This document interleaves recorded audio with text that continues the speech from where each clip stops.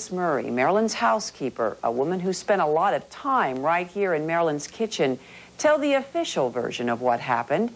And as we will see, it is loaded with contradictions. Contradictions which, when sorted out, make for a very sinister tale.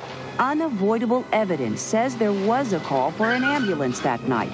The late Walt Schaefer owned the Schaefer Ambulance Company in Los Angeles. We took Marilyn Monroe in on an overdose. And, of course, she succumbed at the hospital. And now this late report from one of the first-hand witnesses.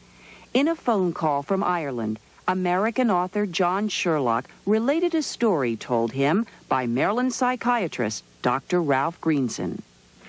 She died in the ambulance going to St. John's or St. Joseph's or St. John's, whatever, in Santa Monica. And they turned around and took her back. If an ambulance was called that night, who called it? And who, if she died outside of the house, put her back in the bed? These sinister questions emerged after Marilyn was taken to the L.A. County Coroner's Office for autopsy. And there will be more ominous questions about Marilyn's final hours.